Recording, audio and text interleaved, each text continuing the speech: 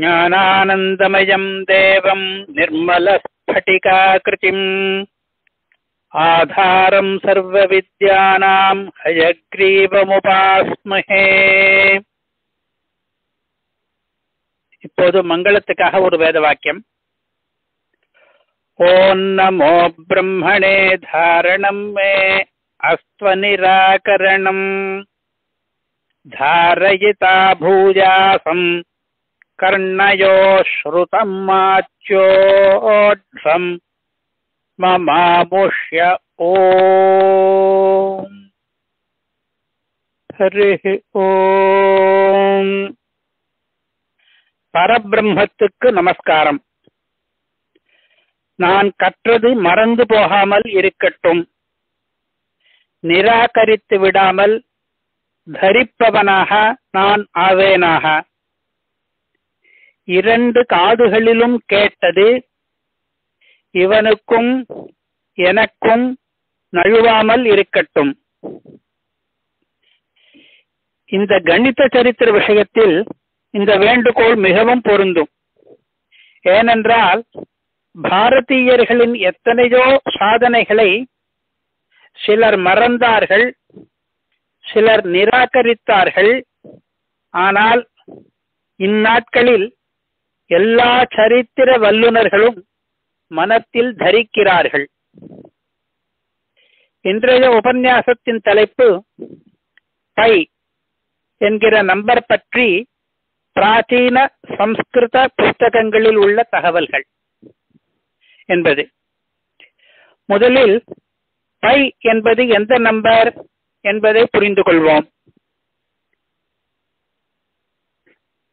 வட்டத்துக்கு விட்டம் என்பது சர்க்கிளுக்கு டயமீட்டர். சுற்றளவு என்பது பரிதி அல்லது பெரிமீட்டர். எல்லா வட்டங்களுக்கும் சின்ன வட்டமானாலும் சரி, பெரிய வட்டமானாலும் சரி, வட்டத்தின் சுற்றளவு அதன் விட்டத்தை போல எத்தனை மடங்கு என்ற கேள்விக்கு விடையாக ஒரே நம்பர் தான் கிடைக்கிறது. அந்த நம்பருக்கு கடந்த சில நூற்றாண்டுகளாக கிரேக்க எழுத்து ஆகிய பை என்பதை சிம்பலாக வைத்திருக்கிறார்கள். அந்த நம்பர் 3 விட பெரியது, 3/4 விட சிறியது. அதை மிக சரியாக சொல்வது எப்படி என்பதுதான் இன்றைய விஷயம். சம்ஸ்கிருத புஸ்தகங்களிலும் சரி, பழங்காலத்தில் எந்த தேசத்திலும் சரி, இந்த நம்பருக்கு தனியாக ஒரு பெயரோ குறியீடோ சிம்பல் கிடையாது. வாக்கியமாக வட்டத்தின் விட்டத்தை போல எத்தனை மடங்கு அதன் சுற்றளவு என்ற கேள்விக்கான விடை என்று நீளமாகத்தான் பை என்பதை சொல்லி இருக்கிறார்கள். இந்த பீடிகையுடன் இப்பொழுது லெக்சரை ஆரம்பிக்கலாம். இந்த உபன்யாசத்தை 2 பாகங்களாக பிரித்துக் கொண்டு முதல் பாகத்தில் 7-8 வெவ்வேறு சம்ஸ்கிருத புஸ்தகங்களிலிருந்து ஸ்லோகங்களை வாசித்து பை என்பதற்கு வெவ்வேறு தோராஜ மதிப்புகளை தருவது விளக்கப்படும். இரண்டாவது பாகத்தில் பை என்ற நம்பர் பற்றி சில சுவாரஸ்யமான தகவல் துணுக்குகள் தரப்படும். ஏன் தோராஜ மதிப்பை சொல்லுகிறார்கள்? எக்ஸாக்டாக எவ்வளவு என்று சொல்லக்கூடாதோ என்று கேட்டால் அது முடியாத காரியம். ஏனென்றால் அது ஒரு முழு எண்ணாகவோ ஒரு பின்ன எண்ணாகவோ இல்லை. ஹோல் நம்பரும் இல்லை, பிராக்ஷனும் இல்லை. தற்காலத்தில் இத்தகைய நம்பர்களை இர்ரேஷனல் நம்பர்ஸ் என்கிறோம். பை என்பது ஒரு இர்ரேஷனல் நம்பர் என்பது 350 வருஷத்துக்கு முன் ரிகரஸாக சந்தேகத்துக்கிடமின்றி மேத்தமேட்டிக்ஸ் ரீதியாகவே நிரூபிக்கப்பட்டிருக்கிறது லாம்பர்ட் என்பவரால். அதற்கு முன்னரே கூட இந்திய கணிதஜர்களுக்கு இந்த விஷயம் தெரிந்திருந்தது. இது பற்றி இதோ ஒரு சம்ஸ்கிருத புஸ்தகத்தில் இருப்பதை வாசிக்கிறேன். சம்ஸ்கிருத வரிகளை நிறைய காதால் கேட்பது நல்லது. பெரிய பெரிய மகர்ஷிகள் பிரயோகித்த பதங்கள் கலந்திருக்கிறதால் அது நல்லது. சம்ஸ்கிருதம் நாம தெய்வீ வாக் அன்வாக்யாதா மகர்ஷிபிஹி என்று காவ்யாதர்சத்தில் ஆச்சாரிய தண்டி சொல்கிறார். சம்ஸ்கிருத ஸ்ரவணத்தால் மாதுரியமும் இருக்கும், புண்ணியமும் கிடைக்கும். இப்பொழுது பை என்கிற நம்பர் ஏன் இர்ரேஷனல் நம்பர்? இர்ரேஷனல் நம்பர் என்றால் என்ன அர்த்தம் என்பது பற்றி ஒரு சம்ஸ்கிருத சூக்தி. குதः புனः வாஸ்தவீம் சங்க்யாமுத்ஸ்ருஜ்ய ஆசன்னைவேஹோக்தா ஆசன்னா ஏவ இஹ உக்தா தஸ்யாஹ வக்துமசக்யத்வாத் குதः ஏன மானேன மீயமானோ வ்யாசः நிரவயவः ஸ்யாத் தேனைவ மீயமானः பரிதிः புனः சாவயவः ஸ்யாத் ஏன ச மீயமானः பரிதிः நிரவயவः தேனைவ மீயமானோ வ்யாசோபி சாவயவः இதி ஏகேனைவ மானேன மீயமானயோருபயோः क्वापि न निरवयवत्वं स्यात् महान्तमध्वानं गत्वापि अल्पावयवत्वमेव लभ्यम् निरवयवत्वं तु क्वापि न लभ्यम् इति भावः. இந்த வரிகள் நீலகண்ட சோமசுத்வான் என்பவர் எழுதியுள்ள ஆரியபட்டீய பாஷ்யத்தில் இருப்பவையாம். ஆரியபட்டர் என்பவர் 1000க்கு மேற்பட்ட ஆண்டுகளுக்கு முன் எழுதிய கிரந்தத்துக்கு நீலகண்டர் என்பவர் சில நூற்றாண்டுகளுக்கு முன் எழுதிய பாஷ்யத்தில் இந்த வரிகள் இருக்கின்றன.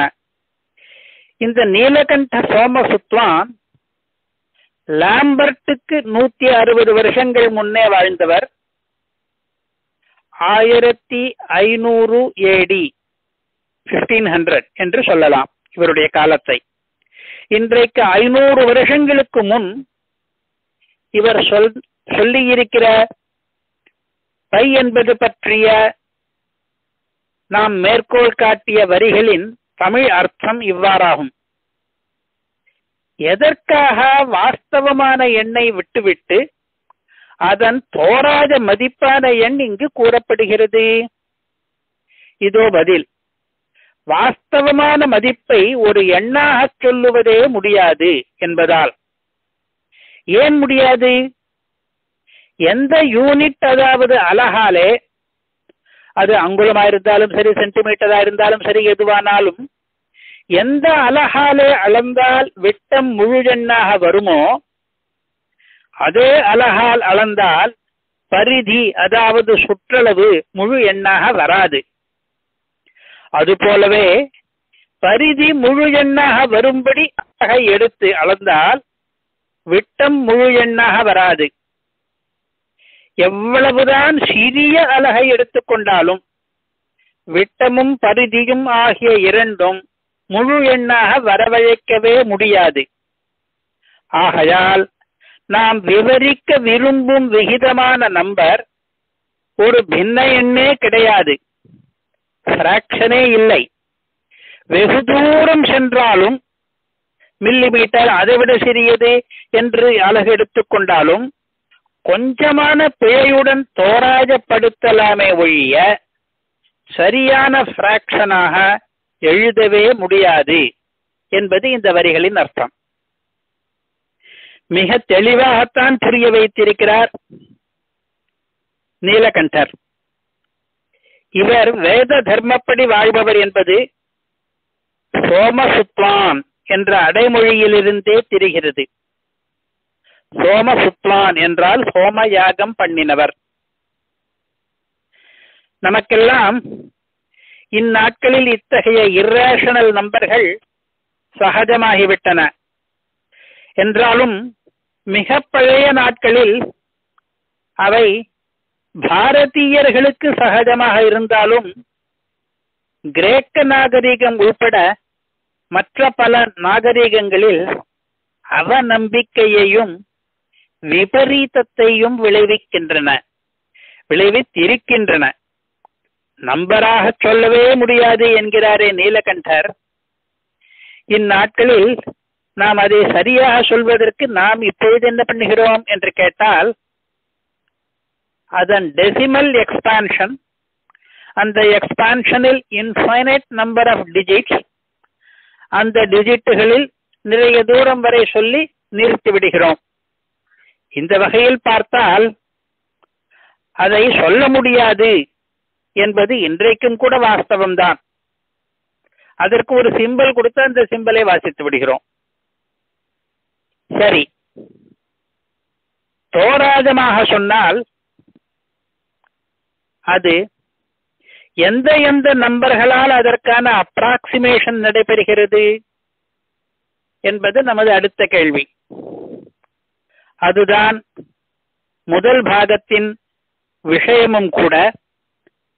நாம் இப்பொழுது முதல் பாகத்தை நேரடியாக தொடங்குகிறோம். ஏராளமான கிரந்தங்களில் பை என்ற நம்பருக்கான அப்ராக்சிமேஷன்கள் இருக்கின்றன. சதபத பிராமணத்தில் உண்டு, பௌதாயன சுல்ப சூத்திரத்தில் உண்டு, மானவ சுல்ப சூத்திரத்தில் உண்டு, ஆரியபட்டீயத்தில் இருக்கிறது, பாஸ்கராச்சாரியரின் லீலாவதியில் இருக்கிறது, சூரிய சித்தாந்தத்தில் உண்டு, காமதோக்ரி என்ற வியாக்கியான கிரந்தத்தில் விவரமாகவே உண்டு, துவாரகாநாதரின் சுல்பசூத்திர வியாக்கியானத்தில் காண்கிறோம், தந்திர சங்கிரகத்தில் உண்டு, கரண பத்ததியில் உண்டு, சத்ரத்ன மாலாவில் உண்டு, பாரதி கிருஷ்ண தீர்த்த சுவாமிஜியின் புஸ்தகத்தில் உண்டு. இன்னும் ஏராளமான சம்ஸ்கிருத புஸ்தகங்களிலும் இந்த விஷயம் இருக்கிறது. இதில் வேடிக்கை என்னவென்றால், இந்த வெவ்வேறு புஸ்தகங்களில் சொன்ன நம்பர்கள் வெவ்வேறாக இருக்கின்றன. எல்லாமே பை என்கிற நம்பருக்கு மிக அருகில் சமீபத்தில் இருக்கின்றன. இந்த நம்பர்களை சொல்லும் விதமும் வெவ்வேறாக இருக்கிறது. ஸ்லோகங்கள் வெவ்வேறு விருத்தங்களில் இருக்கின்றன. கணித ரீதியில் மட்டுமில்லாமல் இலக்கிய ரீதியிலும் நமக்கு விருந்து காத்திருக்கிறது. இவை எல்லாவற்றையும் ஒரே மணி நேரத்தில் விளக்க முடியாது. ஆகையால் இலக்கிய நயம் கலந்தவற்றை மட்டும் இன்று பார்ப்போம். நம்முடைய தேர்ந்தெடுப்பில் முதலாவது ஆரியபட்டரின் ஆரியபட்டீயத்திலிருந்து. இது 5ஆம் நூற்றாண்டை சேர்ந்தது. அவருடைய ஸ்லோகம் சதுரதிகம் சதம் அஷ்டகுணம் द्वाषष्टिस्तथा सहस्राणाम् अयुतद्वयविष्कम्भस्य आसन्नो वृत्तपरिणाहः. இதன் அர்த்தம் 104 8ஆல் பெருக்கி 62,000 கூட்டிக் கொள்ளவும். 2 அயுதம், அதாவது 20,000 விட்டம் கொண்ட வட்டத்தின் பரிதி இதற்கு நெருங்கியிருக்கும் என்பதாம். இந்த ஸ்லோகம் 12, 18, 12, 15 என்று மாத்திரைகளின் எண்ணிக்கை கொண்ட விபுலா என்னும் ஆர்யாவிருத்தத்தில் உள்ளது. இதில் இந்த ஸ்லோகத்தின் அர்த்தத்தில் நாம் 3 சிறப்புகளை பார்க்கிறோம். ஒன்று, நியூமரேட்டர் இந்த ஸ்லோகத்தில் ஒரு பிராக்ஷனை கொடுத்திருக்கிறார். அந்த பிராக்ஷன் 5 என்கிற நம்பருக்கு மிக சமீபத்தில் இருக்கும் என்கிறார். அந்த பிராக்ஷனுக்கு நியூமரேட்டர் டினாமினேட்டர் இரண்டையும் சொல்லி இருக்கிறார். நியூமரேட்டரை பூர்வார்த்தத்தில் சொல்கிறார், டினாமினேட்டரை உத்தரார்த்தத்தில் சொல்கிறார். நியூமரேட்டர் 62,832 என்று நேரடியாக சொல்லி இருக்கலாம். ஆனால் அப்படி சொல்லாமல் 62,000 8 மடங்கான 104 கூட்டிக் கொள்ள வேண்டும் என்று சுற்றி வளைத்து பேசுகிறார். என்ன காரணமாயிருக்கும்? சுற்றி வளைத்தாலும் பரவாயில்லை, மனசில் நிற்கும்படியாக பேச வேண்டும், ஞாபகம் வைத்துக் கொள்ள வேண்டும். 62832 என்றால் மறக்க வாய்ப்பு இருக்கிறது. 104 8ஆல் பெருக்கிக் கொள் என்றால் ஞாபகம் இருக்கும். இது காரணமாயிருக்கலாம். இந்த ஸ்லோகத்தில் இன்னொன்று, இரண்டாவது என்னவென்றால், பின்னத்தை இன்னும் சிம்பிளிஃபை பண்ண முடியும்.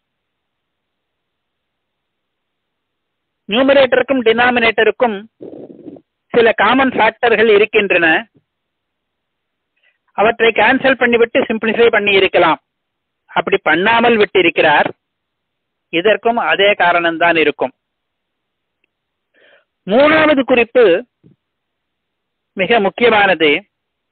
ஆசன்னஹ என்று பதத்தை இட்டிருக்கிறார். ஆசன்னஸ்ய என்று. இந்த பரிதி விட்ட விகித எண் இருக்கிறதே, பை என்பதை பரிதி விட்ட விகித எண் என்று சொல்லலாம். Perimeter is to diameter. இந்த நம்பர் இர்ரேஷனல் என்பது அவருக்கு தெரிந்திருப்பதை இந்த ஆசன்னஸ்ய என்ற பதம் சூಚಿக்கிறது.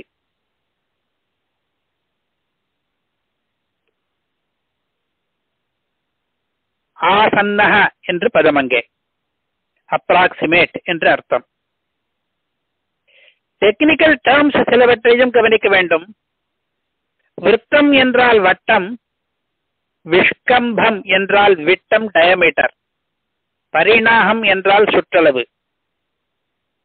ஆரியபட்டர் சொல்லுகிற நம்பரை டெசிமலாக எழுதினால் 3.1416 என்று வருகிறது.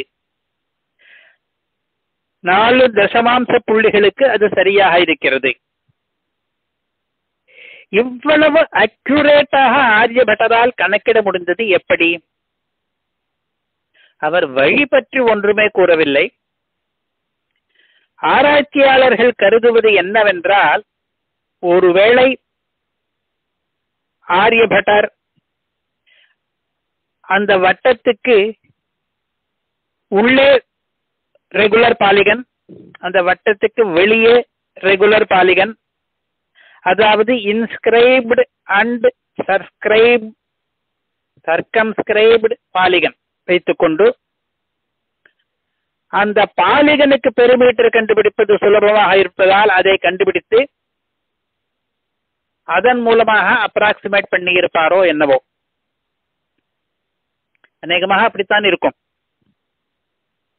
அடுத்ததாக பிரசித்தமாயிருப்பது இன்னும் 600 வருஷங்கள் பிற்பட்ட பாஸ்கராச்சாரியரின் லீலாவதி. இதில் கொடுத்துள்ள நம்பர் பைக்கு நெருக்கமாக இருக்கிறது. இதில் உள்ள ஸ்லோகம் இங்கே. வியாசே பனந்தாக்னிஹதே விபக்தே கபாண சூர்யை பரிதி சுசூக்ஷ்மஹ द्वाविंशतिघ्ने विहृते शैलैः स्थूलोऽथवा स्यात् व्यवहारयोग्यः. இதில் நாம் கவனிக்க வேண்டிய விஷயங்கள் 4 உண்டு. இதிலும் ஆரியபட்டர் போலவே பாஸ்கரரும் பூர்வார்த்தத்தில் ஒரு நம்பரும் உத்தரார்த்தத்தில் வேறொரு நம்பரும் கொடுத்திருக்கிறார். ஆனால் என்ன வித்தியாசம் என்றால், ஆரியபட்டர் பூர்வார்த்தத்தில் நியூமரேட்டர், உத்தரார்த்தத்தில் டினாமினேட்டர் கொடுத்தார். இவர் பூர்வார்த்தத்தில் ஒரு நம்பரால் அப்ராக்சிமேஷன், உத்தரார்த்தத்தில் இன்னொரு நம்பரால் அப்ராக்சிமேஷன் கொடுத்திருக்கிறார். நம்பர்களை பதங்கள் மூலம் தெரிவிப்பதற்கு சில சங்கேதங்களை இவர் வைத்துக் கொண்டிருக்கிறார். இவர் மட்டுமன்று, சம்ஸ்கிருதத்தில் பல பேரும் இந்த மாதிரி சங்கேதங்கள் மூலமாக நம்பர்களை எழுதுகிறார்கள். பம் என்றால் 27, நந்த என்றால் 9, அக்னி என்றால் 3, கம் என்றால் 0, பானம் என்றால் 5, சூர்ய என்றால் 12, ஷைல என்றால் 7. எண்ணிக்கை கலையில் இந்த மாதிரி ரீதியில் விவகரிப்பதும் ஒரு கலை அம்சம். இது ஆர்டிஸ்டிக் வே. இந்த வகைக்கு காரணமும் அதிகம், வழக்காரும் அதிகம். நிறைய பேர்களுடைய பிரயோகம் இப்படி இருக்கிறது. காரணம் என்ன இருக்கும் என்றால், உதாரணம் பார்க்கலாம்.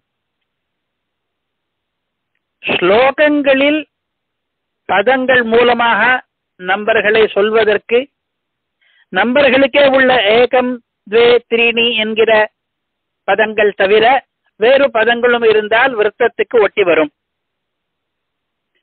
பம் என்றால் ஏன் 27 என்று கேட்டால், பம் என்றால் நட்சத்திரம். அவற்றின் எண்ணிக்கை 27 என்பது ஜோதிடர்களுடைய மரபு. அதனால் பம் என்பது 27 குறிக்கும். அஸ்வினி, பரணி இத்தியாதிகளாக ரேவதி வரையில் 27 நட்சத்திரங்கள் அல்லவா? அதனாலே இந்த சங்கேத சொல் வந்தது. பம் என்றோ நட்சத்திரம் என்றோ சொன்னால் 27 என்கிற நம்பர் எல்லாருக்கும் புரியும். கம் என்றால் ஏன் 0? கம் என்றால் ஆகாசம் என்ற அர்த்தம்.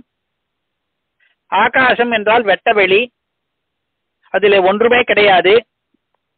ஏதாவது வஸ்து இருக்கும் இடத்துக்கு ஆகாசம் என்று பெயர் கிடையாது. ஆகாசம் சூன்யம். அதனால் அது 0, 0 என்கிற நம்பருக்கு சங்கேத சொல் ஆகிறது. இது போல ஒவ்வொன்றுக்கும் பார்த்துக் கொள்ள வேண்டும். பிறகு ஒரு சந்தர்ப்பத்தில் இதே மாதிரியான வேறொரு பிரயோகத்தை விளக்கும் போது இன்னும் கொஞ்சம் விவரமாக இதை பார்க்கலாம். இப்போது வேறு விஷயங்கள் நிறைய பேச வேண்டி இருப்பதால் இந்த விளக்கத்தை நிறுத்திக் கொண்டு 3வது குறிப்புக்கு போவோம். லீலாவதியில் உள்ள ஸ்லோகம் பற்றி. இதில் முன்பாதியில் காட்டிய நம்பர் ஆரியபட்டியத்த நம்பரே தான். அது எளிதாக்கப்பட்டு தரப்பட்டிருக்கிறது. Simplified fraction. ஆரியபட்டர் 62,832 டிவைடட் பை 20,000 என்று சொன்னார். அதில் உள்ள காமன் ஃபேக்டர்ஸை எல்லாம் கேன்சல் பண்ணிவிட்டு பாஸ்கரர் 3,927 டிவைடட் பை 1,250 என்று அதே நம்பரைத்தான் சொல்லி இருக்கிறார். ஆனால் அதிகப்படியாக இது 4வது குறிப்பு. பின்பாதியில் இன்னொரு நம்பரை தந்திருக்கிறார். பின்பாதியில் தரப்பட்ட நம்பர் பையிலிருந்து சற்று விலகி இருந்தாலும் அது வியவஹாரயோக்ய, புழக்கத்துக்கு ஏற்றது என்கிறார். இந்நாள் வரையில் 22 டிவைடட் பை 7, 22/7 என்கிற அந்த நம்பர் தான் உயர்நிலை பள்ளிகளில் அதிகமாக புழங்கப்படுகிறது. இந்த நம்பரை தான் பாஸ்கரர் சொல்லி இருக்கிறார், 22/7. நிறைய மாணவர்கள் 22/7 என்ற நம்பரை தான் பை என்று கூட மருளுகிறார்கள். அந்த அளவுக்கு அதுக்கு யூசேஜ் அதிகம். உண்மையில் பார்த்தால் 3ஆம் டெசிமலிலேயே இது அதிகமாகிவிடுகிறது. தேவையை விட, சரியானதை விட. ஆனாலும் 4 இலக்க நம்பரை விட 2 இலக்க நம்பர் கையாளுவதற்கு ஏற்றது. இதை நாம் மறுக்க முடியாதல்லவா? எல்லா 2 இலக்க பின்னங்களுக்கும் 22/7 என்ற இதுவே அவற்றுக்குள் பைக்கு மிகவும் நெருங்கியது. இதை நாமே நிரூபித்துக் கொள்ளலாம். அப்படி இருப்பதால் பாஸ்கரனுடைய பிராக்மேட்டிசத்தை புரிந்து கொள்கிறோம். விவகாரத்துக்காக சுலபமாக ஒரு நம்பர் அப்ராக்சிமேட்டாக கொடுக்க வேண்டும் என்பது. 5வதாகவும் ஒன்று. இதில் கலை சொல்லிலும் டெக்னிக்கல் டேர்ம்ஸிலும் வித்தியாசம் இருக்கிறது. விட்டம் என்பதற்கு விஷ்கம்பம் என்றார் ஆரியபட்டர். விட்டம் என்பதற்கு வியாசம் என்று பதம் சொல்கிறார் லீலாவதிக்காரர். பிற்காலத்தில் இதுவே அதிக புழக்கத்திலும் உள்ளது. இன்று வரை இதுவரையில் 2 பேர் ஸ்லோகங்களை பார்த்தோம், ஆரியபட்டர், பாஸ்கரர். அடுத்ததாக ஆரியபட்டருக்கும் பாஸ்கரருக்கும் பிறகு நாம் மேற்கோள் காட்டுகிற ஸ்லோகம் அந்த அளவுக்கு பிரசித்தமில்லை என்றாலும் அவ்விரண்டையும் விட காலத்தால் முற்பட்டது, பிராச்சீன தரம். இதே காரணத்தினாலே நம்முடைய எதிர்பார்ப்பையும் குறைத்துக் கொள்ள வேண்டும். இது மிக நெருங்கி இருக்காது என்று எதிர்பார்த்தால் தப்பில்லை. ரொம்ப பிராச்சீனம், எத்தனையோ 1000 வருஷங்களுக்கு முன். சூரிய சித்தாந்தம் என்கிற வானவியல் நூல், அஸ்ட்ரானமி புக், அதிலிருந்து இந்த ஸ்லோகம். யோஜனானாம் சதான்யஷ்டௌ பூகர்ணோத்விகுணானி தூ தத்வர்கதோ தசகுணாத் பதம் பூபரிதிர்பவேத். பூமியின் விட்டம் 1600 யோஜனைகள். இதன் வர்க்கத்தை 10ஆல் பெருக்கி வர்க்க மூலம் எடுத்தால் பூமியின் பரிதி கிடைக்கும் என்று இந்த ஸ்லோகத்துக்கு அர்த்தம். இதில் நாம் கவனிக்கும் அம்சங்கள் 4 உண்டு. இதை வேறு விதமாக சொல்லி பார்த்தால் பை என்பது தோராயமாக ஸ்கொயர் ரூட் ஆஃப் 10 என்று எடுத்துக் கொள்ளப்பட்டிருக்கிறது இந்த ஸ்லோகத்தில். 10 என்பதன் வர்க்கமூலம். தத்வர்கதோ தசகுணாத். இதை டெசிமலில் கணக்கிட்டால் 3.19 என்று ஆகிறது. 3.19 ... இது உண்மைக்கு மேலாக போகிறது.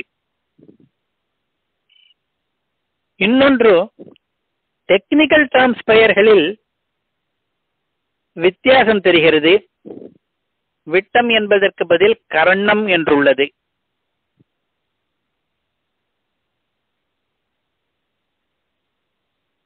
விட்டம் என்பதற்கு பதில் கர்ணம் என்று இந்த பிராச்சீன புஸ்தகத்தில் இருக்கிறது. கர்ணம் என்றால் ஹைபாட்டன்யூஸ் என்று இன்றைய விவகாரம். புள்ளிகளுக்குள் உள்ள அதிகப்படியான தூரம் என்ற அர்த்தத்தில் பார்த்தால் விட்டமும் கர்ணமும் ஒன்றுதான். Largest distance between 2 points of the set. அதை ட்ரையாங்கிள் வெர்டிசஸ்க்கு போட்டால் கர்ணம், சர்க்கிள் பாயிண்ட்ஸுக்கு போட்டால் விட்டம்.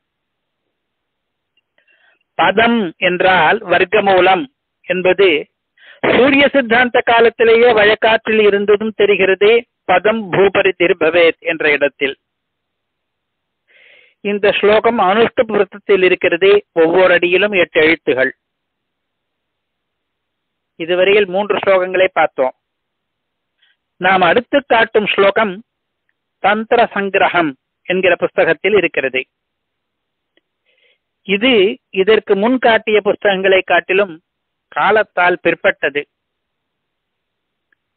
இஷ்டவ்யாசே ஹதே நாக வேதவன்யக்னிகேந்துபிஹி தித்யஸ்வி விபுதைர் பக்தே சுசூக்ஷ்ம பரிதிர்பவேத் என்று அந்த ஸ்லோகம். இதிலும் வேறு 4 விஷயங்களை கவனிக்கிறோம். இந்த ஸ்லோகத்தில் கூறிய பிராக்ஷன் 104348 divided by 33215 என்பது இதுவரை வேறு யாரும் கூறாத ஒன்று, புதியது என்பது ஒரு விஷயம். அதை சொல்லும் விதம், நாகம் என்றால் 8, இந்து என்றால் 1, திதி என்றால் 15, அஸ்வம் என்றால் 2, அஸ்வி என்று இருக்கிறது, அஸ்வினிகள். விபுத என்றால் 33 என்று இதில் சங்கேத பதங்கள் கூடுதலாக இருப்பது இரண்டாவது விஷயம். இந்த பின்னத்தை டெசிமலாக்கி பார்த்தால் இது 9 டெசிமல் பிளேஸ் வரை பையனுடைய எக்ஸ்பான்ஷனோடு சரியாக இருப்பது அது ஒரு விசேஷம். இது 3வது. இதற்கு பின்னால் அடுத்த ஸ்லோகத்தில் 355 divided by 113 113 என்று இன்னொரு பின்னத்தையும் கொடுத்து அது கூட நம் கணக்குகளுக்கு போதுமானது என்று அவர் கூறுவது 4வது விஷயம். இதுவரை 4 புஸ்தகங்களில் 4 வெவ்வேறு அப்ராக்சிமேஷன்ஸ் பார்த்தோம். ஒவ்வொன்றுக்கும் ஒவ்வொரு வகையில் நன்மை இருக்கிறது, அட்வான்டேஜ் இருக்கிறது. இனிமேல் பார்க்க போகுபவை இன்னும் கூட நெருங்கி இருக்கும் பையை. அவை காலத்தால் பிற்பட்டவை. கட்ட பத்ததி என்பது கேரளீயர்களுள் ஒருவரான புதுமன சோமயாஜியால் எழுதப்பட்டது. இவருடைய ஸ்லோகத்தின் விருத்தமும் இவரது கடப்பயாதி பிரயோகமும் கூட நம்மை ஈர்க்கின்றன, ஆவர்ஜிக்கின்றன. ஸ்லோகம்: அனூனனுன்னனுன்னனுத்யைஹி சமாஹதஷ்டக்ரகலா விபக்தஹ खण्डांशु चन्दमकुम्भिपालैः व्यासस्तदर्धम् त्रिभमौर्विचस्यात्. அர்த்தம் சொல்லும்போது நம்மை மருட்டுவது போல சில பதங்கள். சண்டாம்சு என்றால் சூரியன், பக்கத்திலேயே சந்திரன் என்று வேறு பதம். சண்டாம்சு சந்திரா என்று. சூரிய சந்திரர்கள் இங்கே எதற்காக வந்தார்கள் பையனுடைய எக்ஸ்பான்ஷனில்? ஒன்றுமில்லை, அர்த்தமே வேறு. கடப்பயாதி ரீதியில் ஒவ்வொரு எழுத்துக்கும் ஒரு எண்ணு வரும். அதன்படி ச என்றால் 6, ர என்றால் 2, சந்திர என்பது 26 என்று ஆகும். இப்படியாக அர்த்தம் பார்க்கும் போது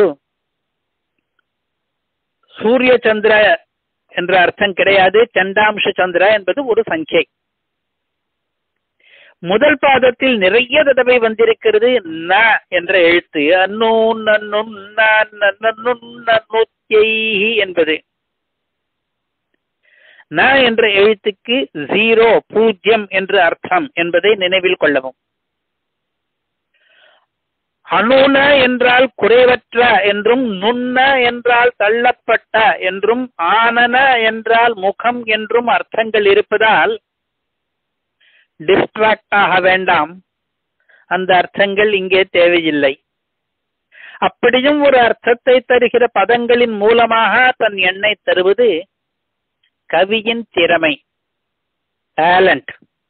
சுலபமாக ஞாபகம் வைத்துக் கொள்வதற்காக இதில் கொடுக்கப்பட்டிருக்கும் எண் என்னவென்றால் 3141592656 divided by 10000000000 என்பதா.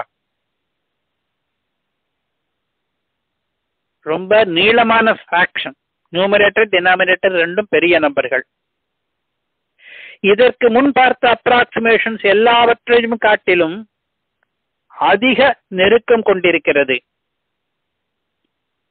நிறைய டெசிமல் பிளேஸ் வரை பையை சொல்ல முடிந்திருக்கிறது இந்த வழியில். இதற்கடுத்ததாக இதற்கும் பிற்பட்டது சத்ரத்னமாலா என்ற புஸ்தகம்.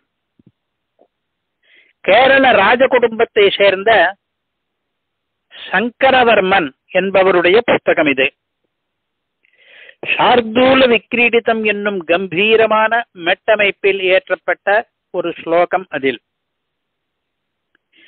ஏவம் சத்ர பரார்த்த விஸ்திருதி மகாவிருத்தஸ்ய நாஹோக்ஷரைஹி ஸ்யாத் பத்ராம் புதி சித்தி ஜன்ம கணித ஸ்ரத்தாஸ்ம யத்பாபுகீஹி. இதில் பரார்த்தம் என்று ஒரு வார்த்தை வந்திருக்கிறது. 10^17 என்பது பரார்த்தம். இது விட்டமானால் வட்டத்தின் பரிதி எவ்வளவு, பெரிமீட்டர் எவ்வளவு என்று சொல்கிறார். பத்ராம்புதி என்று ஆரம்பித்து சொல்கிறார் அந்த பெரிமீட்டரை. பத்ரா என்றால் மங்களம், அம்புதி என்றால் சமுத்திரம் என்றெல்லாம் அர்த்தம் சொல்ல தூண்டுகிற பதங்கள், டெம்ப்ட் பண்ணுகிறது. ஆனால் உண்மையில் அந்த அர்த்தம் கிடையாது. பா என்றால் 4, திரா என்றால் 2, இந்த மாதிரி அர்த்தம் பார்க்க வேண்டும். 4, 2, 3, 9 என்று எண்களை கூற வந்தவை. 3, 1, 4, 1, 5, 9, 2, 6, 5, 3, 5, 8, 9, 7, 9, 3, 2, 4 என்கிற பெரிய நம்பர் ரிவர்ஸ் ஆர்டரில் கொடுத்திருக்கிறது. அப்பப்பா என்று நம்மை வியக்க வைக்கிறது. 16 ஸ்தானங்கள் வரை சரியான அப்ராக்சிமேஷன். பார்த்தவர்கள் வாயடைத்து போகிறார்கள். ஒண்டர்ஃபுல் என்கிறார்கள். கணிதமும் ஒண்டர்ஃபுல், கவிதையும் ஒண்டர்ஃபுல். நாழியாகிக் கொண்டிருப்பதால் இன்னும் ஒரே ஒரு ஸ்லோகத்தை மட்டும் சொல்லிவிட்டு இந்த முதல் பாகத்தை முடித்து விடலாம். கடைசியாக நாம் கூறும் இந்த ஸ்லோகம் இன்னும் பிற்பட்ட காலத்தியது, சென்ற நூற்றாண்டு. ஸ்ருங்கேரி சங்கராச்சாரிய பீடத்தை அலங்கரித்தவர் பாரதி கிருஷ்ண தீர்த்த சுவாமிஜி என்பவர். இவர் வேதிக் மேத்தமேட்டிக்ஸ் என்று ஒரு புஸ்தகம் எழுதியிருக்கிறார். அதிலிருந்து இந்த ஸ்லோகம். கோபி பாக்ய மதூர்த்த ஸ்ருங்கிஷோததி சந்திக கல ஜீவித காதாவ கலஹால ரசந்தர. இதன் அர்த்தம் ரெண்டு விதமாக சொல்லலாம். கட்டபயாதி ரீதியில் முதல் எழுத்து கோ என்பது 3, பி என்பது 1 என்று ஆரம்பித்து எண்களை எழுதி பார்ப்போம். இருக்கிற வரிசையிலேயே இடமிருந்து வலமாகவே எழுதுவோம். இது வழக்கத்துக்கு, கணித சம்பிரதாயத்துக்கு மாறானது. அங்கானாம் வாமதோ கதிகி என்று வைத்துக் கொள்ளாமல் எழுதுவது. அந்த நம்பர் என்னவென்றால் 3.14159265353589799323889793232846226432384622 என்பது டெசிமல் எக்ஸ்பான்ஷனிலேயே நேரடியாக கொடுத்து விட்டார். இதற்கு முன் பார்த்தது எல்லாம் ஃபிராக்ஷன்ஸ், ஆனால் இதில் டெசிமல். இதில் இன்னொரு விசேஷம் என்னவென்றால் 30 தசமாம்ச ஸ்தானம் வரையில் சரியாக இருக்கிறது இது. அதைவிட முக்கியமான விசேஷம் என்னவென்றால் இவ்வளவு சுலபமாக நினைவில் வைத்துக் கொள்ளும்படி உலகில் வேறு யாருமே வழி சொன்னதில்லை. இன்னும் கூட சுவாரஸ்யமான விஷயம் என்னவென்றால் இந்த ஸ்லோகத்துக்கு வேறு அர்த்தம் இருக்கிறதே, அது கிருஷ்ணர் விஷயமானது. அந்த வேறு அர்த்தத்தை நாம் திரஸ்கரிக்க வேண்டாம். அந்த வேறு அர்த்தமும் கூட விவக்ஷிதம்தான். ஃபீட் பண்ணி இருக்கிறார். கிருஷ்ணனே என்னை காப்பாற்று என்று ஒரு ஸ்லோகம், என்று ஒரு அர்த்தம் இந்த ஸ்லோகத்துக்கு. பை என்கிற நம்பருடைய கடபயாதி ரீதியில் சொன்ன டெசிமல் எக்ஸ்பான்ஷன் அது வேறு அர்த்தமாக வந்துவிட்டது. சம்ஸ்கிருதத்தை முக்கியமாக கொள்ளுகிற நாம் அந்த அர்த்தத்தையும் விஷயமான அர்த்தத்தையும் தான் தெரிந்து கொள்ள வேண்டும். ஆனால் அதை விளக்குவதற்கு டெம்டேஷன் இருந்தாலும் நாம் மெதுவாக போய்கொண்டிருப்பதால் இப்பொழுது இந்த லெக்சரில் போதுமான அவகாசம் இல்லை. ஒரு காம்ப்ரமைஸாக சில பதங்களுக்கு மட்டும் வேற்று அர்த்தத்தை சூச்சித்து விட்டு மேலே போய்விடுவோம். கோபி பாக்ய என்றால் கோபிகா ஸ்திரீக்களுக்கு பாக்கியமானவனே என்று அர்த்தம். மதுவிராதம் என்றால் தேனீ கூட்டம். இந்த மாதிரியாக மேலே அர்த்தம் பார்த்துக் கொள்ள வேண்டும். சரி, அவசரமாக முதல் பாகத்தை இப்பொழுது முடித்துக் கொள்வோம். இரண்டாம் பாகத்தை ஆரம்பிப்போம். இந்த இரண்டாம் பாகத்தில் சில தகவல் துணுக்குகள் பை என்கிற நம்பர் பற்றி.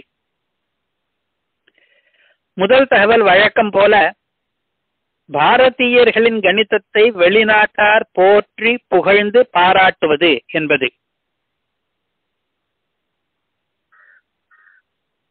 இதை யார் அபிநந்திக்கிறார்கள்? பை என்பதற்கு பாரதியர்கள் கொடுத்த அப்ராக்சிமேஷனை நாம் ஏற்கனவே அறிமுகப்படுத்திக் கொண்டிருக்கிறோமே. சார்ல்ஸ் எம் விஷ் என்று ஈஸ்ட் இந்தியா கம்பெனிக்காரர், அவர் நிறையவே பாராட்டுகிறார். அவரிடமிருந்து 3 வெவ்வேறு வாக்கியங்களை இப்பொழுது காண்போம். முதல் வாக்கியம் நீளமான காம்ப்ளெக்ஸ் சென்டென்ஸ் ஒன்று கோட் பண்ணுகிறேன். The approximations to the true value of the circumference with a given diameter exhibited in these 3 works are so wonderfully correct that European mathematicians who seek for such proportions in the doctrine of fluxions or in the more tedious continual bisection of an arc will wonder by what means the Hindu has been able to extend the proportion to so great a length. Unquote. These 3 works என்று இவர் எந்த 3 புஸ்தகங்களை குறிப்பிடுகிறார் என்றால் தந்திர சங்கிரகம், கரண பத்ததி, சத்ரத்னமாலா என்ற 3ஐயும். இந்த 3லிருந்தும் நாம் ஏற்கனவே ஒவ்வொன்றிலிருந்து ஒவ்வொரு ஸ்லோகம் வாசித்து காண்பித்து விட்டோம். இந்த 3மே கேரளத்தை சேர்ந்தவை. இந்த 3மே 16 முதல் 19 வரையிலான நூற்றாண்டுகளை சேர்ந்தவை. இம்மூன்றிலிருந்தும் இந்த சார்ல்ஸ் எம் விஷ் என்கிறவர் என்ன பண்ணி இருக்கிறார்? 20-30 ஸ்லோகங்களை மேற்கோள் காட்டி விவரமாக பையின் மதிப்பு பற்றி ஒரு கட்டுரை எழுதியிருக்கிறார். அதிலிருந்துதான் நாம் மேலே பார்த்த சென்டென்ஸ் மேற்கோள். ட்ரூ வேல்யூ என்று இவர் எதை குறிப்பிடுகிறார் என்றால், இரேஷனல் நம்பராகி இன்ஃபைனைட் டெசிபலாக எழுதக்கூடிய பை என்கிற நம்பரை. so wonderfully correct என்று இவர் கூறுவதற்கு 2 காரணங்கள். ஒன்று, to a high degree of approximation, correct to a large number of decimal places என்பதே wonderful. இரண்டாவதாக, இவ்வளவு கரெக்டாக கால்குலஸ் முதலிய கிளைகளை பயன்படுத்தாமலே எப்படி கண்டுபிடித்தார்கள் என்று இன்றைக்கு கூட பலர் வியப்படையும்படி வண்டர்ஃபுல். எக்ஸ்பிரஷனும் வண்டர்ஃபுல், அதை கண்டுபிடித்த வழியும் வண்டர்ஃபுல். யூரோப்பியன் மேத்தமெட்டிஷியன்ஸ் இதை பார்த்து அசந்து போய்விடுவார்கள் என்று சொல்கிறாரே. எந்த மேத்தமெட்டிஷியன்ஸை இவர் குறிப்பிடுகிறார் என்றால்,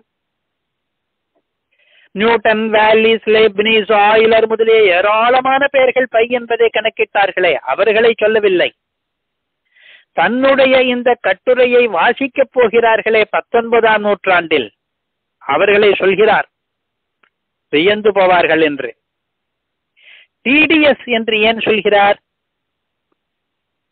யூரோப்பியன்ஸனுடைய மெத்தட் டிடிஎஸ் என்கிறாரே, ஏன் சொல்கிறார் என்றால், யூரோப்பியர்களின் வழிகள் இரண்டுமே எளிமை இல்லாமல் சிக்கலாக இருப்பதால்.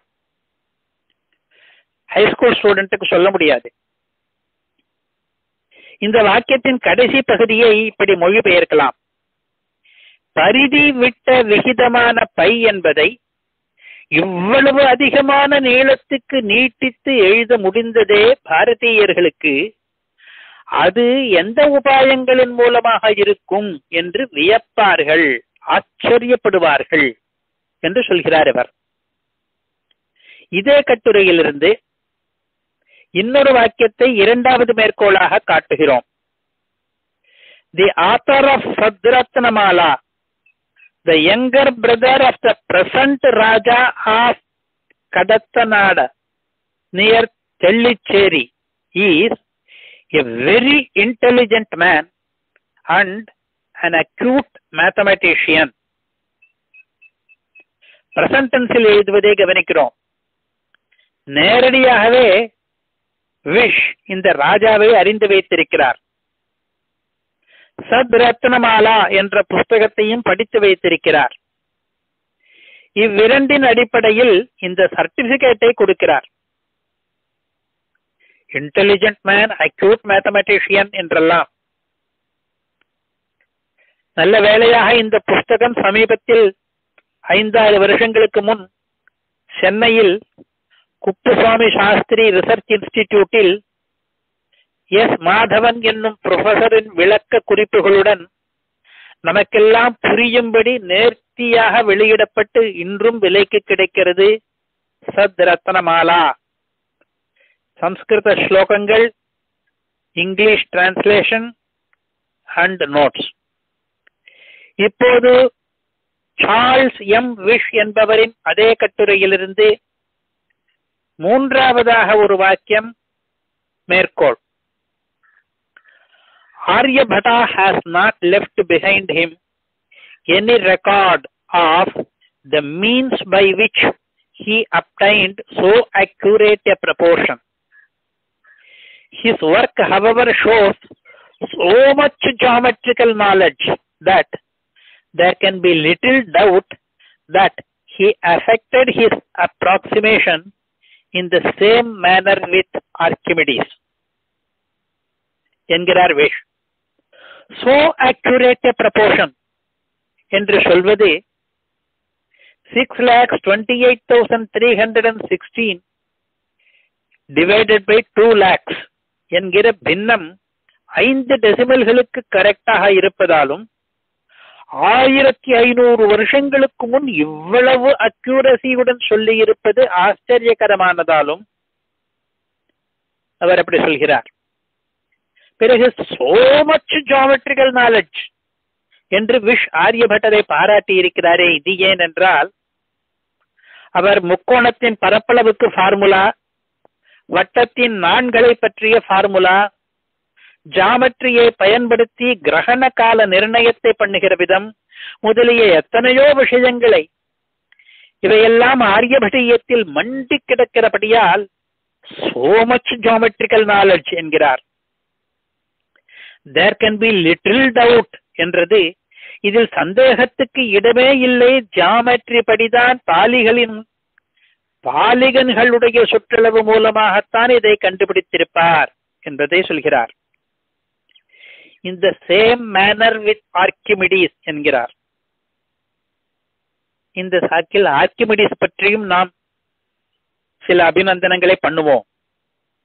இன்னும் பல நூற்றாண்டுகளுக்கு முன் ஆர்க்கிமிடிஸ் என்ற கிரேக்க அறிஞர் எவ்வாறு பாலிகன்களின் மூலமாக இதே பை என்ற நம்பருக்கு தோராய மதிப்புகளை கண்டுபிடித்தாரோ அதே வழிதான் ஆரியபட்டருக்கும் இருந்திருக்கும் என்று விஷ் சொல்கிறார். ஆர்க்கிமிடிஸ் என்ன கண்டுபிடித்தார் என்பதையும் இந்த சந்தர்ப்பத்தில் விவரிப்பது யுக்தம். அவர் இந்த நம்பருக்கு பை என்கிற நம்பருக்கு லோயர் எஸ்டிமேட் அப்பர் எஸ்டிமேட், இரண்டையும் மிகவும் பிரயோஜனப்படும்படி கண்டுபிடித்தார். நிறைய பேர் இப்பொழுதும் உபயோகப்படுத்திக் கொண்டிருக்கிறோம். ஆர்கிமிடிஸ் ஆஃப் சிராக்யூஸ் என்று பிரசித்தமான இவர் 223 divided by 71 less than pi is less than 22 by 7 என்றும் சொன்னார். 3 plus 10 divided by 71 is less than pi is less than 3 plus 10 divided by 17 என்றும் பாலிகன் வழியாக நிரூபித்து காட்டினார். அவர் பண்ணின வழி என்ன என்றால், முதலில் ஃபர்ஸ்ட் ஸ்டெப்பாக இதே நம்பர் பை தான் ஒரு யூனிட் ஆரம் ரேடியஸ் கொண்ட வட்டத்தின் பரப்பளவு என்று பார்த்து கொண்டார். சுற்றளவுக்கு பதில் இப்பொழுது பரப்பளவுக்கு போய்விட்டோம், ஏரியா. அந்த வட்டத்துக்குள் 96 பக்கங்கள் கொண்ட ஒரு ரெகுலர் பாலிகன், அந்த வட்டத்துக்கு உள்ளே ஒன்று, வட்டத்தை உள்ளடக்கி இதே மாதிரி இன்னொன்று, இவற்றின் பரப்பளவை கணக்கிட்டு ரெகுலர் பாலிகனுக்கு ஏரியா கண்டுபிடிப்பது சுலபம். அதை கணக்கிட்டு இந்த இனீக்வாலிட்டிகளை நிரூபித்தார் ஆர்கிமிடிஸ். அவரை one of the most brilliant mathematicians of the world என்று இன்றளவும் எல்லாரும் சொல்வது சரிதான். இவர் கிரேக்க மேத்தமெட்டிஷியன். அடுத்த விஷயம், பை என்ற நம்பர் மிக முக்கியமான நம்பர் என்பது பற்றி. இதை நாம் இப்போது உணர்த்துவதற்கு 2 வழிகள் வைத்திருக்கிறோம். 5 நம்பர்களுக்கு மட்டும்தான் முழு புஸ்தகங்கள் எழுதப்பட்டிருக்கின்றன. முழு புஸ்தகம் ஒரு நம்பர் பற்றி, அதே மாதிரி 5. அந்த நம்பர்கள் எவை என்றால் 0, by, E, Euler's constant gamma, imaginary square root of -1 என்கிற I என்ற 5 நம்பர்கள். 0வுக்கு ஒரு புஸ்தகம், பைக்கு ஒரு புஸ்தகம், ஈக்கு ஒரு புஸ்தகம், காமாவுக்கு ஒரு புஸ்தகம், I என்கிற நம்பருக்கு ஒரு புஸ்தகம். இந்த 5க்குள்ளும் பை என்பது மிக முக்கியம் போல இருக்கிறது இந்த ரீதியில் பார்த்தால். ஏனென்றால் அதற்கு குறைந்தபட்சம் 5 பேர் முழு புஸ்தகங்கள் எழுதியிருக்கிறார்கள். A History of Pi என்று ஒரு புஸ்தகம், தி நம்பர் பை என்று இன்னொரு புஸ்தகம், தி ஜாய் ஆஃப் பை என்று ஒரு புஸ்தகம், எ பயோகிராபி ஆஃப் பை என்று ஒரு புஸ்தகம், nature and history of by என்று ஒரு புஸ்தகம். 1970 ஹிஸ்டரி ஆஃப் பை வந்தது. பிறகு இப்பொழுது கூட 2004 தி நம்பர் பை என்கிற புஸ்தகம் வெளிவந்தது. மறுபடியும் வெவ்வேறு ஆத்தர்ஸ், பீட்டர் பெக்மேன் என்று ஒருவர், பியர் ஈமேட் என்று ஒருவர், டேவிட் பிளாட்னர் என்று ஒருவர், ஆல்ஃபிரட் என்று ஒருவர், வில்லியம் ஷாஃப் என்று ஒருவர், வெவ்வேறு புஸ்தகங்களின் ஆசிரியர்கள். வேறு எந்த நம்பருக்கும் இப்படி 5 அமேசிங் புக்ஸ் கடந்த 50 வருஷங்களிலோ எப்போதுமோ இருந்ததாக தெரியவில்லை. அதனால் பை என்பது முக்கியம் என்று நமக்கு புரிகிறது. இந்த பை என்ற நம்பரின் முக்கியத்துவத்தை உணர்த்த இன்னொரு வழி என்னவென்றால், மேத்தமெட்டிக்ஸ் தவிர வேறு எத்தனையோ சயின்ஸ் பிரான்ச்சுகளில் இந்த நம்பர் தேவைப்படுகிறது என்பது. இதோ சில உதாரணங்கள். தி காஸ்மோலாஜிக்கல் கான்ஸ்டன்ட் லாம்டா, அதை சொல்வதற்கு பை மூலமாகத்தான் சொல்ல வேண்டும். ஹைசன்பர்க்ஸ் அன்சர்டன்டி பிரின்சிபிள், இந்த பிரின்சிபிளை விளக்குவதற்கு பை தேவை. Einstein's field equation of general relativity, Coulomb's law for the electric force, Kepler's third law constant astronomy, probability and statistics, இந்த மாதிரி எத்தனையோ branches of science, அதில் உள்ள முக்கியமான தியரிகளை விவரிப்பதற்கு இந்த பை என்கிற நம்பர் தேவைப்படுகிறது. இவை ஒவ்வொன்றிலுமே பை தலை காண்பிக்கிறது. கடவுளுடைய டிசைன் அப்படி. வில்லியம் எல் ஷாஃப் என்று ஒருவர் இருந்தார். ஏற்கனவே சொன்ன 5 புஸ்தகங்களில் 5வது புஸ்தகத்தின் ஆசிரியர். அவர் பை பற்றி என்ன கூறுகிறார் என்பதை வாசிக்கிறேன். அவர் சொல்வது nature and history of by, 1967 போட்ட புஸ்தகம். Probably no symbol in mathematics has evoked as much mystery, romanticism, misconception and human interest as the number pi. இவர் புரூக்லின் காலேஜில் பணிபுரிந்தவர். அவர் பை என்பதற்கு மிஸ்டரி இருக்கிறது, ரொமான்டிசிசம் இருக்கிறது, மிஸ்கன்செப்ஷன் இருக்கிறது, ஹியூமன் இன்ட்ரெஸ்ட் அதிகமாக இருந்திருக்கிறது என்று விவரிக்கிறார். கடைசியான தகவல் துணுக்கு பையினுடைய டெசிமல் எக்ஸ்பான்ஷனை நினைவில் வைத்துக் கொள்வது எப்படி என்பது பற்றி. 3.14 இது நினைவில் வைத்துக் கொள்வது கஷ்டம் இல்லையா? இதற்காக ஒரு English sentence. May I have a large container of butter today.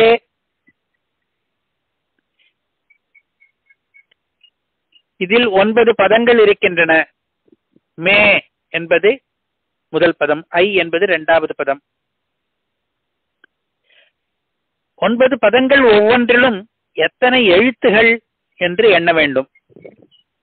May MAY 3 எழுத்து, இந்த 3 என்கிற நம்பரை எழுதிக் கொள்கிறோம். ஐ ஒரே ஒரு எழுத்து 1 என்று எழுதிக் கொள்கிறோம். ஹாவ் 4 எழுத்து HAVE 4 என்று எழுதிக் கொள்கிறோம். ஏ ஆர்டிகல் ஒரே ஒரு எழுத்து 1 என்று எழுதிக் கொள்ளும். லார்ஜ் LARGE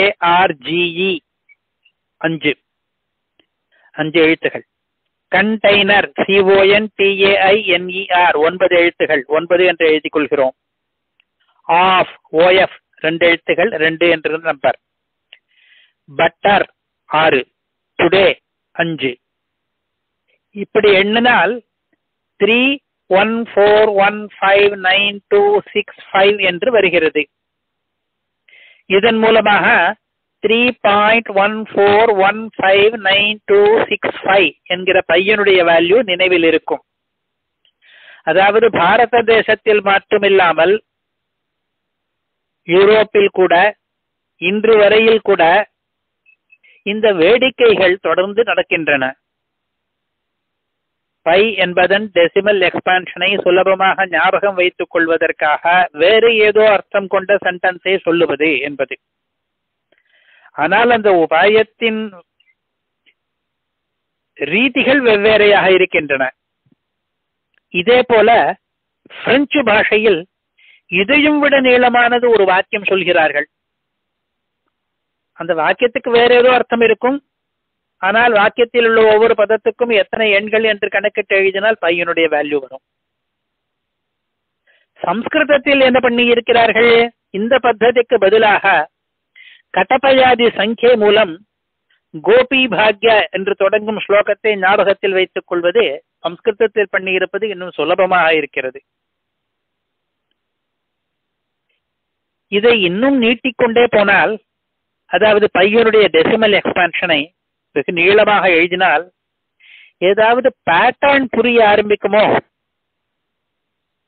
பல பேர் ஆராய்ந்து பார்த்தார்கள், ஒரு பேட்டர்னும் தெரியவில்லை. அப்படி இருந்தும் ஒரு மகானுபாவர் ஜப்பானில் பையின் டெசிமல் எக்ஸ்பான்ஷனை நொற்று பண்ணினாராம்.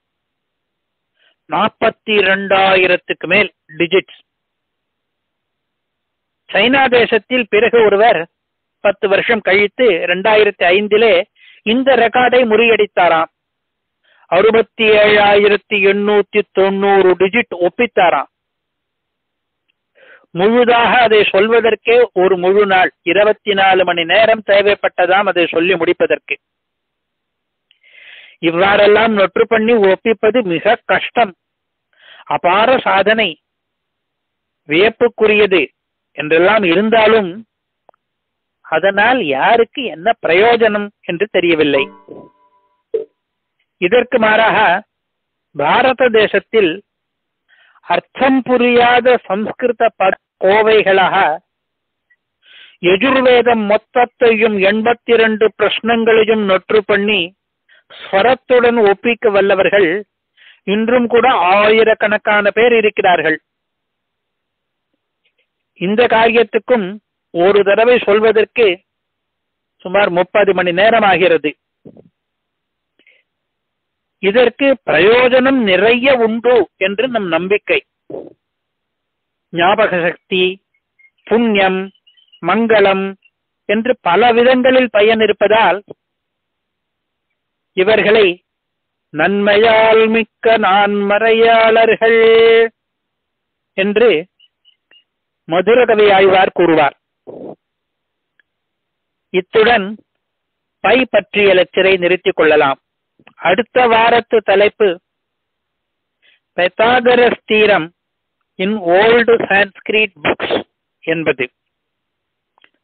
ஓல்டு என்றால் மிக ஏன்ஷியன்ட், பைத்தாகரஸ் காலத்துக்கும் முந்தைய சம்ஸ்கிருத டெக்ஸ்டுகளில் கூட இந்த தியரம் உண்டு. அதற்கடுத்த வாரத்து தலைப்பு permutations and combinations in old Sanskrit books என்பது. மங்களம் மகனீயேப்யஹ மஹர்ஷிப்யோ மஹீதலே மங்களம் ஸ்ரோத்ருவர்காய மனிஷா விருத்திகாமினே. சுபம்.